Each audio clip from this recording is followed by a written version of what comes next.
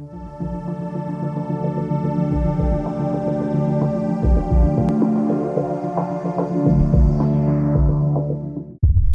everybody, it's Vic back again with another episode of Behind the Bars. Sorry for the hiatus. I was out there voting like you all should be too. Today's episode is a song that I wrote for my mom called Lilly'S Serenade. I wrote it in Tennessee on a upright piano that my mom bought for our house. It was my dream to have a piano in the home, and finally she got one from a church. It was like 100 years old, this beautiful upright piano, and I ended up composing a lot of songs on it. One of these pieces, like I said, is called Lilly'S Serenade. And it was, it came from being in a home that celebrated sort of this Victorian era, or like this 1800s to early 1900s. My mom loves all like the art pieces from that time period. She has tapestries. She has this Victorian dolls.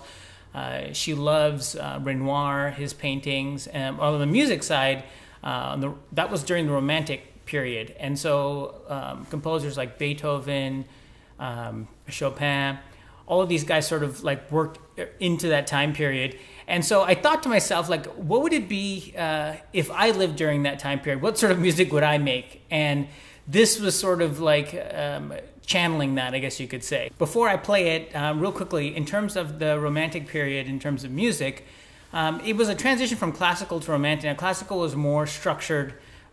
This was like majority of like Beethoven's work was during that time, but then he sort of lived until he got into the Romantic period. The Romantic period was more of like more emotion. They played with sort of like the range of playing very, very soft to very, very, very loud. It was definitely more expressive, more emotion. I am not a musical theory guy. I actually now started sort of going online and trying to learn a little bit more of these time periods. I don't have any musical training, just anything that I pretty much like taught myself over the years. So as you'll see with this piece, I try to play with softer elements and stronger forte elements. And then I also change the tempo here and there. And I think having less constraints sort of speaks to what was happening during that Romantic period of music.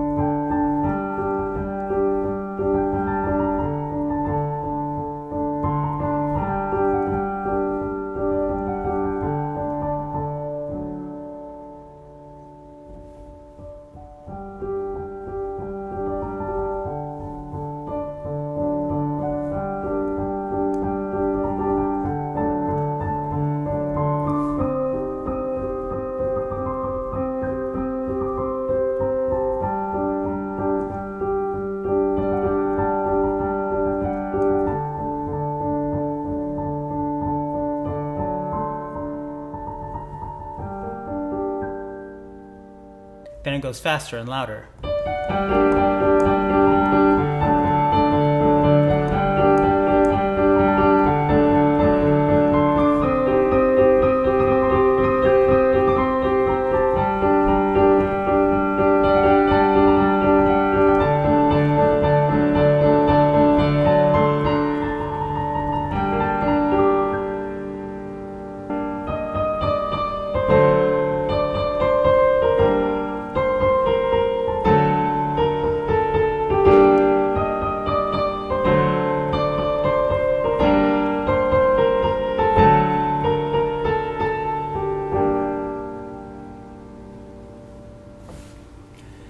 Thank you, Mom, for always encouraging me and making sure we had a piano in the home and buying me my first keyboard when I was growing up in St. Louis. I appreciate all the support.